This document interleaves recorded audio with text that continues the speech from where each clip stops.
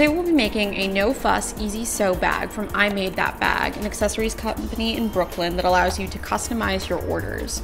The kits range from $15 to $55 and include options like card holders, sunglass cases, journal covers, and a name your own price mystery bundle, which we opted for in addition to our customized kit. You make all design choices, selecting the color of the fabric, thread, and clasp.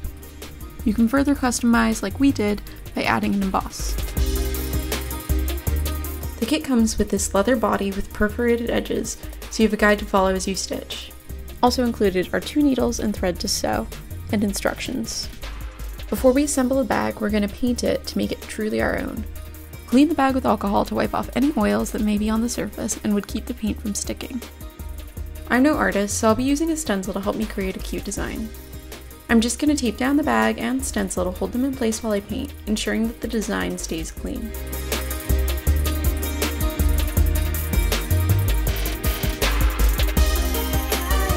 Now that I'm done painting, I'm going to lay the fabric out to dry for about half an hour before I apply the acrylic finisher.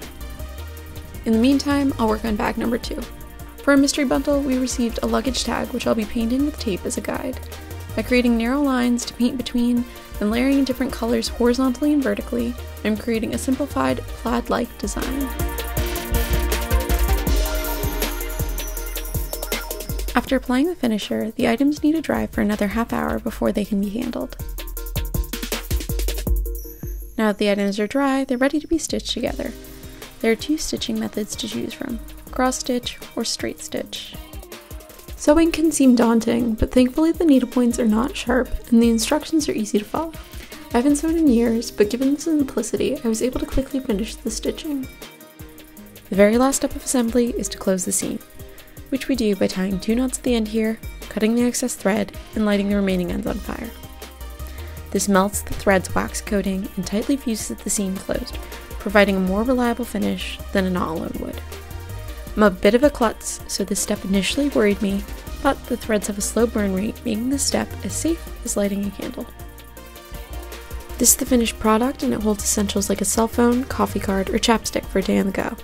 The acrylic finisher is keeping the paint in place, and the stitching looks great.